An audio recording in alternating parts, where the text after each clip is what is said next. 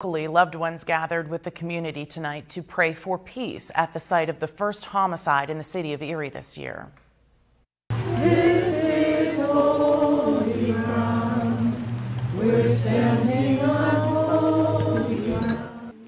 Area nuns hosted a Take Back the Site vigil at Roger Young Park tonight, where 21-year-old Noah King was shot and killed back on January 15th.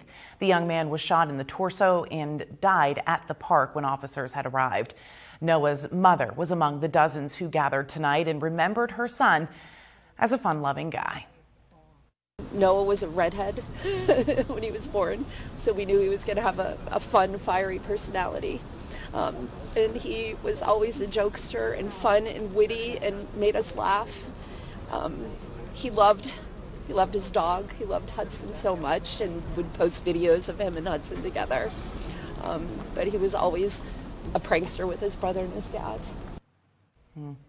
And Erie police did make a quick arrest in King's death. The 25-year-old man was at the scene and he was eventually charged with his murder.